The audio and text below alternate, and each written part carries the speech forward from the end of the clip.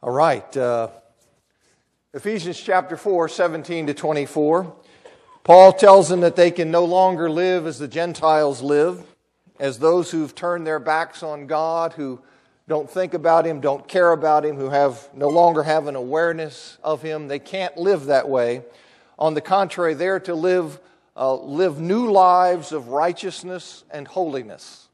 So we don't apologize for that as Christians. We don't sit here and say, well, that makes me like you. Yes, no, I think I'm better than you. No, we are striving to live new lives of righteousness and holiness. We recognize we fail to do that perfectly, but we are serious about the pursuit of righteousness and holiness. In 4:25 through 5:2, Paul exhorts them, and the Spirit of God is exhorting us through what Paul said to them, exhorts them to put off falsehood and to speak the truth to other members of the body, to deal swiftly with their righteous anger, not to steal but to work hard so as to have material things to share with others, not to speak harmful words but words that build others up, to do away with bitterness, wrath, anger, shouting, slander, and malice, this kind of hostility within the community. All of that to be done away with.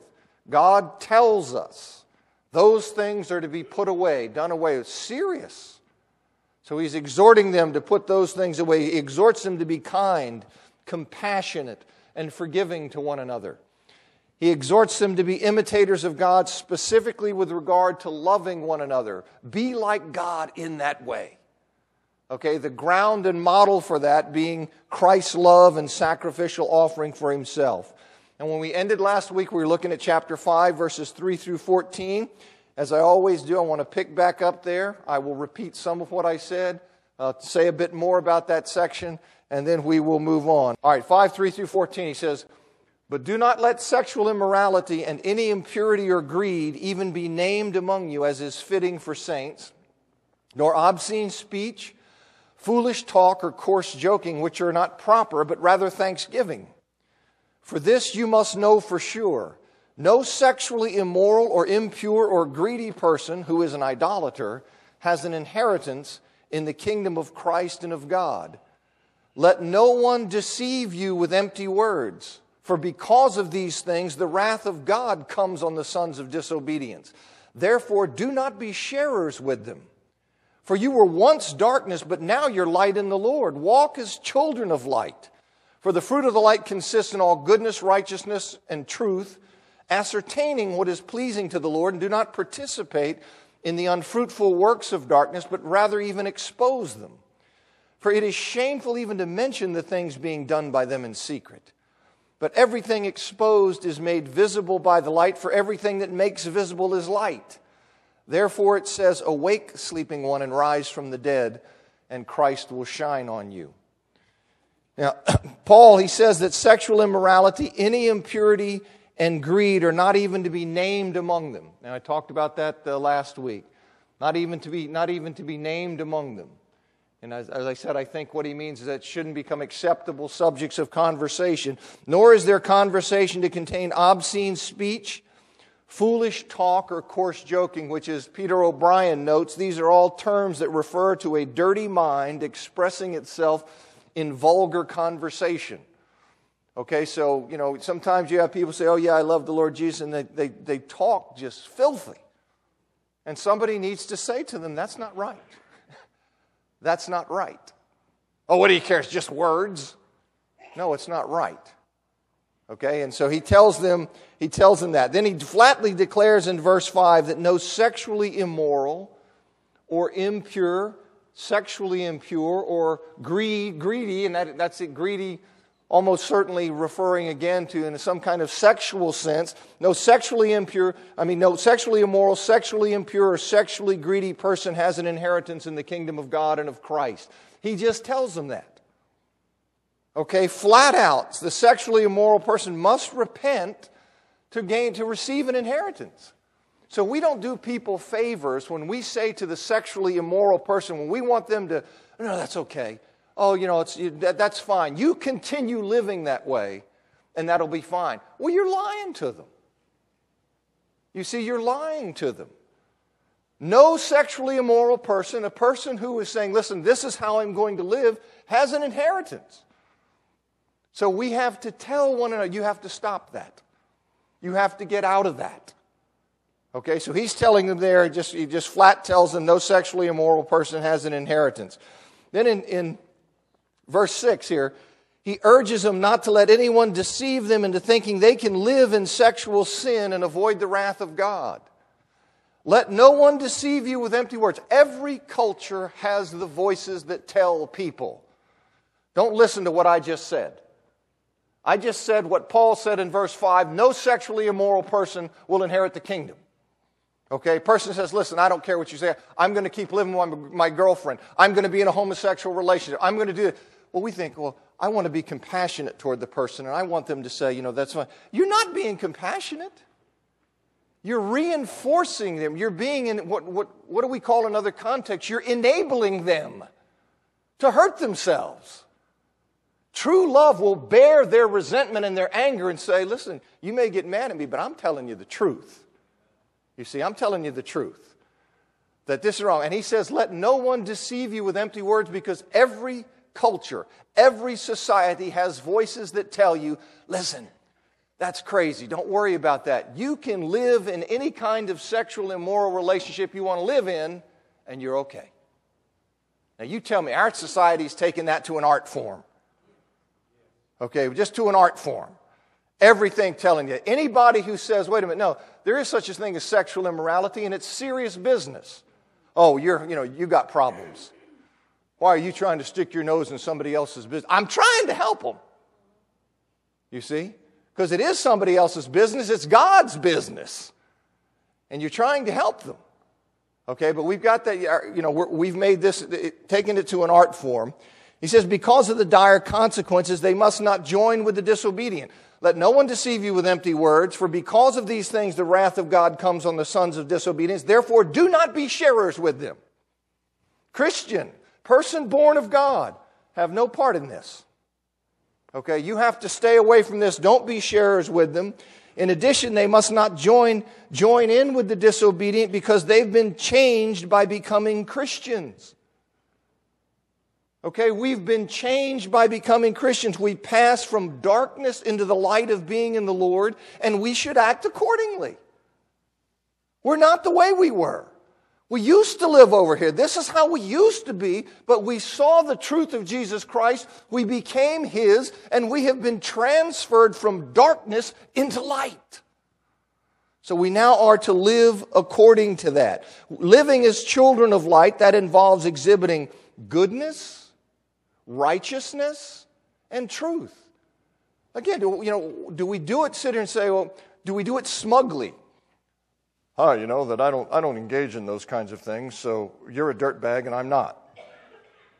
Is that, no, what are we trying to, we're trying to honor God in how we live.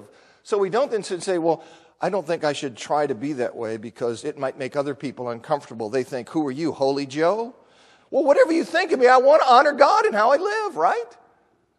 So that's what he's saying. Look, you are to live as children of light. You're to exhibit goodness, righteousness, and truth. Ascertaining what is pleasing to the Lord, that's what's involved in living as children of light. Not participating in the unfruitful works of darkness, but rather exposing those works as evil. Exposing those works as evil. We don't like that. We don't like the idea of exposing sin as sin, evil as evil. We'd rather just can't we just ignore all that stuff?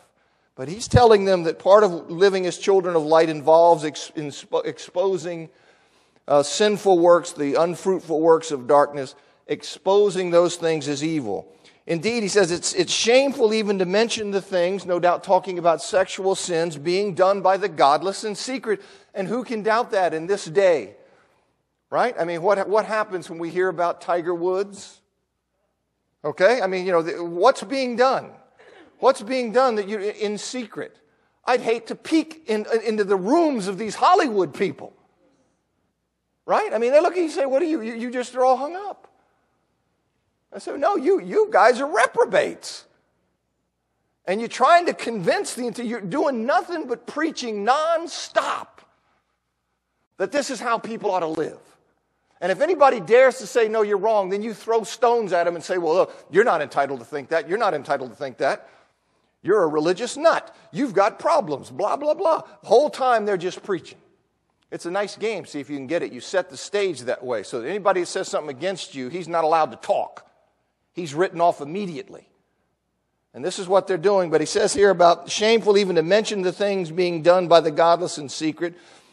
It is light in the form of godly living that he's just described. Okay, we're to live as children of light, goodness, righteousness, truth. That is how we're to be as Christians. Okay? And don't shy away from it. Don't be afraid of it. Don't say, well, I can't say those things. I can't try to be those things because I fail. I know you fail. God knows you fail. But don't let that cause you to surrender the goal. You see? To say, okay, well, I'm no longer even going to talk about that or strive for that or anything or be serious because I fall short of it. So no. You set your sights on that and you pursue it and you proclaim it and you tell other people this is how we are to be.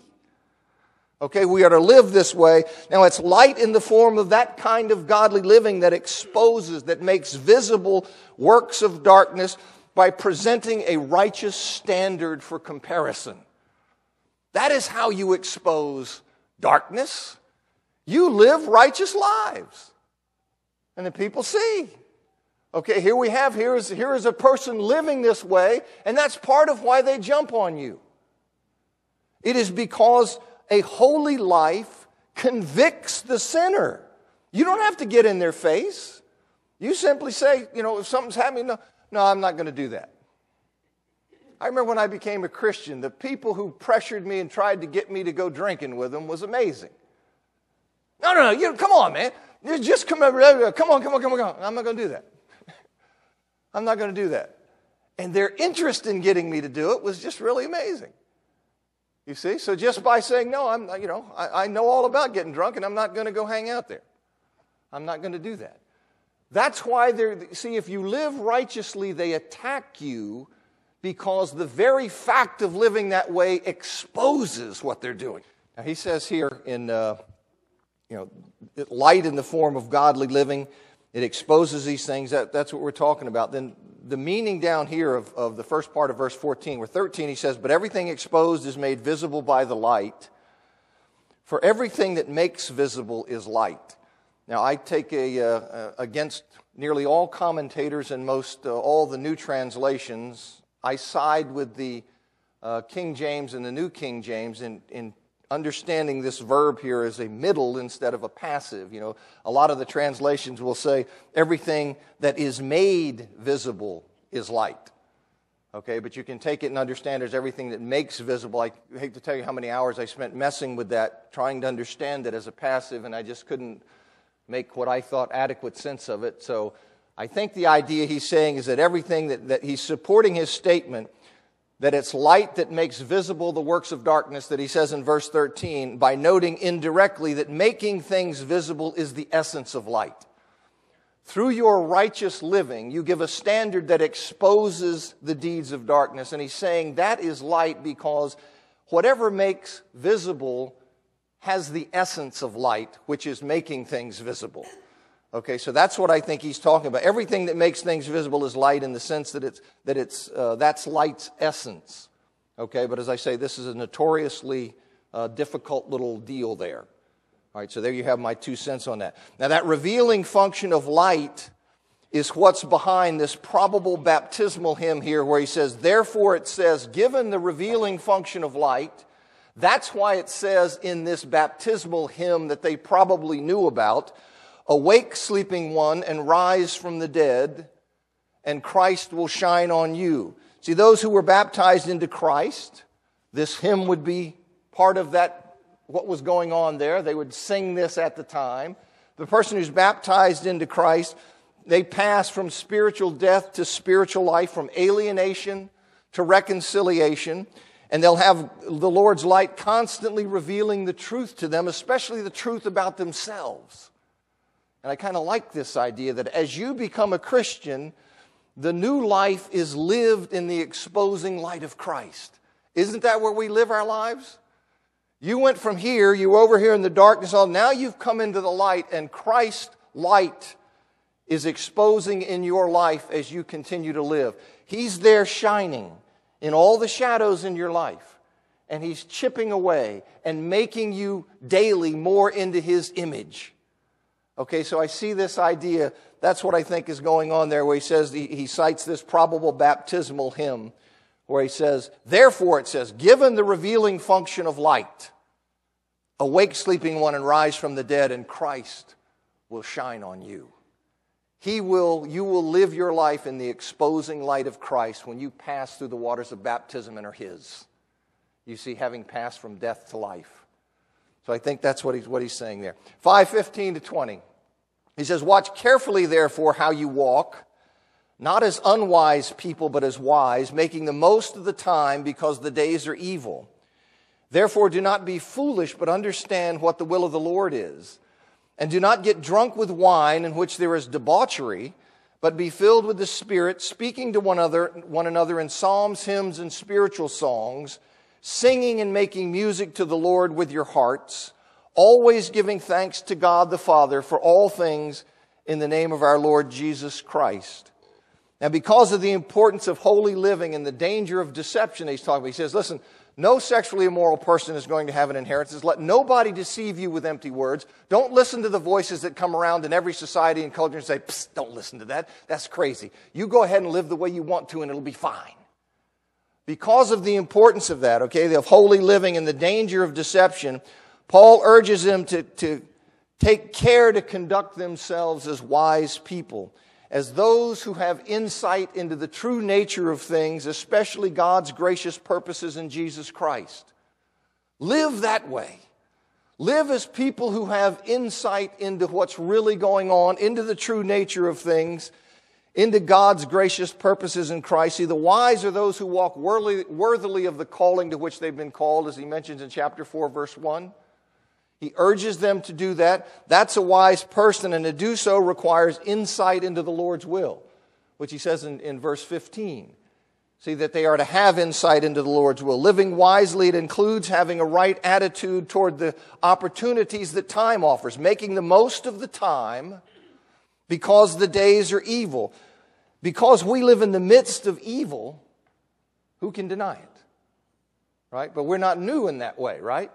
This is a fallen world, a dark world. We live in the midst of evil. And because we live in the midst of evil, it's even more important that we take every opportunity to let our light shine. Making the most of opportunities, using the time wisely. Light is precious in this world, and our ray of light may be the only ray that somebody sees.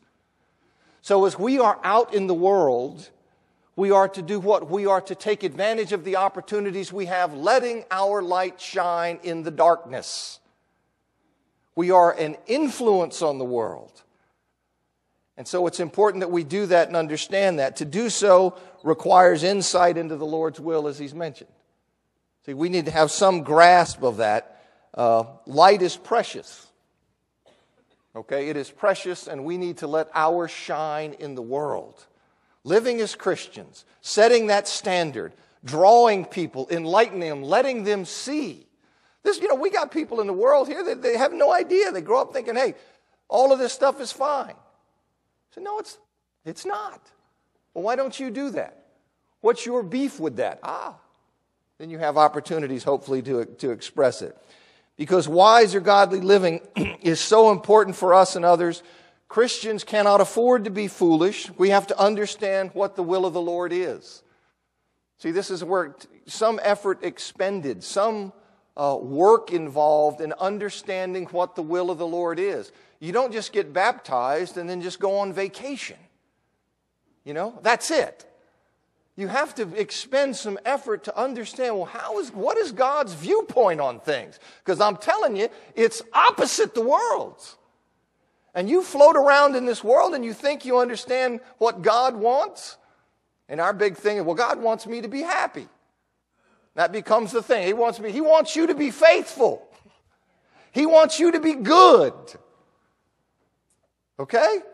That may lead you to a beating. You won't be too happy about that, though. But it may lead you that way. You see, so we have to understand what the will of the Lord is. That's important. and that's the heart of genuine wisdom, it's not right to be apathetic toward the will of God. Okay? It's just not right for a Christian to sit here and say, listen, I don't care. I don't want to do that. I don't want to study. I don't want to come to Bible study. I don't want to study the Bible at home. I don't want to do any of that. I just want to be dunked in the water, be okay, and then bop off. That's not right. You see? That's not right. It is important to understand what the will of the Lord is. Instead of the foolish pagan practice of getting drunk on wine, something that leads to debauchery, and any of you who've been in that world, you understand.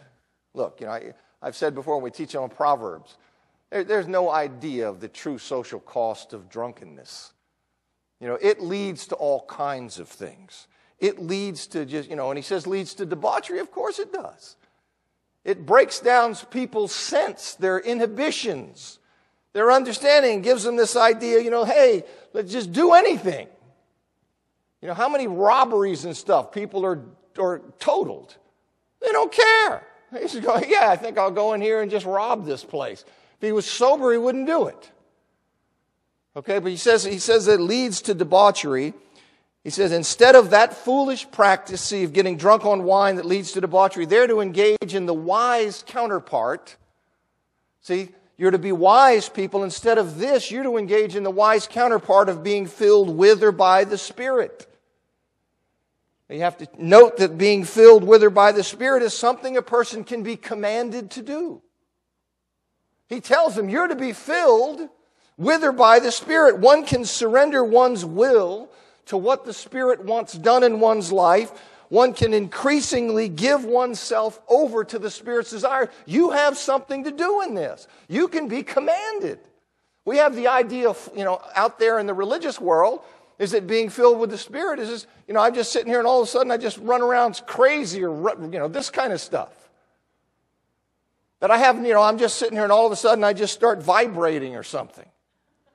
You understand? You have a role to play in surrendering to what the Spirit wants done in your life. Now, whether you understand the preposition is with, whether you understand it is in, being filled with or by, the preposition is in. But whether you understand, en, epsilon nu, it's whether you understand that preposition to mean with or by, I think O'Brien here, he captures the meaning of being filled with the Spirit. He says, believers are the recipients of the exhortation at 5:18. For although we do not fill ourselves, right? We're not the ones filling, but we have a role to play. You see? We quit slapping the hands. We open up. All right? He says, for although we do not fill ourselves, we are to be receptive to the Spirit's transforming work, making us into the likeness that is the fullness of God and Christ. We are to be subject to the Spirit's control, which is tantamount to letting Christ's word rule in our lives, Colossians 3:16, so that we may walk wisely, Ephesians 5:15, and understand more fully the Lord's will, verse 17. The goal is to attain to what in principle we already have in Christ's fullness and spiritual maturity. So he's telling them, he tells them, listen, you are to be filled with or by the Spirit. You are to open yourself to the Spirit's transforming work. Unlike these pagans who are getting drunk on wine, which leads to debauchery, you're not to be engaged in that. They're being filled, Spirit-filled. It leads not to debauchery, as the pagans being filled with wine, but to their speaking to each other in religious songs, when in their gatherings they sing and make music to the Lord from their hearts, giving thanks then and always to God the Father for all things in the name of the Lord Jesus Christ. Do you see the contrast? Do you see the gatherings of pagans as alcohol-fueled exercises in debasement? Now, what are the gatherings of the saints? They are these Spirit-transformed hearts to the glory of God. See, we are here speaking, expressing ourselves in these songs, psalms, hymns, and spiritual songs, and nearly everybody acknowledges these are synonymous. These are the three main ways of referring to religious songs in the Septuagint. So what are we doing as we gather? Spirit-filled people. We are singing these religious songs, expressing praise and glory to God. You know, it's not two separate things, by the way, as O'Brien points out. It's not like speaking in songs and singing as though these are two different things. They're the same thing from different aspects.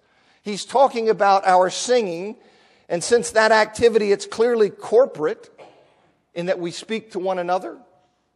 Okay, it's clearly he's talking about something corporate because we're speaking to one another. Its primary referent undoubtedly is the community gathered for worship. So he says, instead of these guys over here, that's not how you're to be. You are, when you gather together, you're to be filled with the Spirit, an expression of which is your singing these religious songs. Spirit-transformed people expressing their hearts to God, instead of drunk people over here practicing debauchery. Look at the shift. Look at the contrast. Here's what Lincoln says. The Spirit-filled living will manifest itself in their corporate worship as they address and edify one another by means of all the types of songs the Spirit inspires, as they sing their praise of Christ from the heart, and as they in Christ's name offer thanksgiving to their God and Father for all the blessings He has bestowed upon them. Do you see what is going on when we assemble? I understand that but when we assemble as the community of God, gathered together, one body, and together we are expressing our praise to God. And we act like, no, it's just kind of we come here as a religious duty kind of thing. Do you see the dynamic of what's going on in our assembly as we gather? Spirit-transformed hearts, filled with the Spirit, praising God for what He's done. The community of redeemed people at His feet, praising Him. Oh, this is big, good. And we have to see it, but we're doing it from our hearts. Hearts that are expressing, singing to God as a body of people, saying to God, thank you, wonderful. Nobody like you.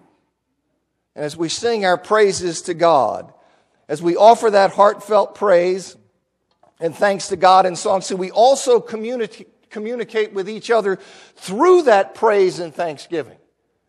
And in that we build each other up, right? As we are sitting here singing praises to God, thanking Him for who He is, we are all in on that. We are speaking, we are all participants, we are all hearing that. We are speaking to one another through what we are saying to God in our praise, and we are building each other up. Wonderful, right? We're singing all of these things to God. And what does it do for us? It strengthens us, builds us. We incorporate those messages and say, man, God is great. No God like Him anywhere. Bought me. I'm worthless. He saved me. All right, do you see what that does to the body? And we're doing this from our hearts. We have to be involved in this. We have to, as a body of people, be saying to God, listen, we appreciate you, love you. And that's part of the idea of the purity of the body. Because you can't have people tolerated who are sitting here saying, listen, I don't care what God wants me to do, as in the situation Bill mentioned. I'm just going to live with my girlfriend. Okay, I'm not talking just about living, It's what I'm doing when I'm living there. Okay, well then how is that person, their expressions of devotion are? So see, we are together from our hearts praising God and singing glory to Him, ascribing glory to Him. Our gatherings, as I said, the contrast couldn't be sharper. Not alcohol-fueled exercises in debasement, expressions of Spirit-transformed hearts to the glory of God. What's happened to us? Why are we doing this? Because God has reached down and changed us, that we as a group of people now sit here and praise Him. The world looks at us and says, what are the crazy people wasting their time? Because we have been changed by God, and we're expressing our devotion to Him. All right, let me introduce this. 5:21-24. He says, submit to one another in fear of Christ. Wives, submit to your own husbands as to the Lord. For a husband is head of the wife, as Christ also is head of the church, He Himself being Savior of the body. But as the church submits to Christ, so also the wives are to submit to the husbands in everything. Now, verse 21, this could be translated as a continuation. Well, first, it introduces, it's an introduction to the relationships, this section dealing with the relationships in the ancient household. Okay, where we have husbands, wives, parents, children, masters, servants, slaves. Okay, he's going to talk about this, so he's introducing this section that's dealing with the relationships in the ancient household, and it could be translated as a continuation of the sentence that began in 5:18. Okay, this is kind of like a little footnote for you technical nerds. Okay, it could be translated that way from 5:18. You could carry it on, but the standard Greek text that you have, they put a period after 5:20, and they start a new paragraph at 5:21. Okay, they do that, and here's what John Muddeman says about that in his commentary. So that's how I'm following it, and I think that makes sense. Muddeman says the verb is a participle, this verb submit, okay, which is translated as a command. There's a reason for that, but it's really a participle, literally submitting. He said the verb is a participle used in place of an imperative, in place of a command, a not uncommon idiom in a series of ethical exhortations. It is grammatically possible, in the absence of any particle indicating the beginning of a new sentence, to see this verse, 5:21, as the completion of the series of participles in the preceding sentence: speaking, singing, chanting, and giving thanks, submitting. Okay, so you could translate it as just a carry on of that same sentence. He says, however, the doxological phrase at the end of verse 20 makes a satisfactory closure and would surely force the reader to draw breath for a new paragraph. And in terms of content, 5:21 changes the subject and forms an introduction to the section that follows. So I'm tuned into the possibility that people want to translate this, a number of commentators, just as a carry-on. But following the standard Greek text in this reasoning, I think it makes sense to put the period there and start a new paragraph and take this participle as a command. Okay, so if you're looking and saying, why did he do that? That's why he did it. Okay, and there are a number of translations that would follow that way. Now, the command to submit to one another, this is all, I got about 2 minutes. Let me say this, and I got a lot to say on this, okay? I have a lot to say about women and wives to husbands, and I got a lot to say to husbands. And I'm going to say it all. But I can't in 2 minutes. Okay, but let me just say, one of the things here, this command of submit to one another, I think we've gotten off on a bad foot here a lot of times with this. It's often understood as a command for mutual or reciprocal submission. A command that, person A submit to person B and person B submit to person A. You see this idea. And I think that's a misunderstanding. Okay, I don't think that's what he's talking about. I think that with a number of commentators, I think Paul is urging the Christians to submit to those to whom they owe submission, the specific focus being on the need of wives to submit to the husbands, children to submit to the parents, and slaves to submit to the masters. Okay, now that doesn't mean that the duties owed by husbands to wives, parents to children, masters to slaves are unimportant. It just means, I think, that those duties are not fairly characterized as submission. Okay? Like I said, I have more to say about this. The verb that's rendered submit, it doesn't mean to be humble or to act in a thoughtful, considerate, or serving way. It means to yield to the leadership right of another. Let me read to you what Peter O'Brien says. This word, it regularly functions to describe the submission of someone in an ordered array to another who is above the first, that is, in authority over that person. Further, none of the relationships where this verb appears is reversed. Husbands are not told to be subject to their wives, nor parents to children, nor the government to citizens, nor disciples to demons.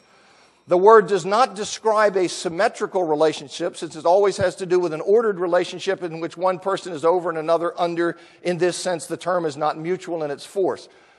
Now, having left you with that, you'll be scratching your head. What I'm saying to you is that it is a mistake to take these duties and understand them as submission. There are duties of a husband, duties of parents, duties of masters, but I think it is not right to understand those duties as submission. You say, well, why does it say submit to one another?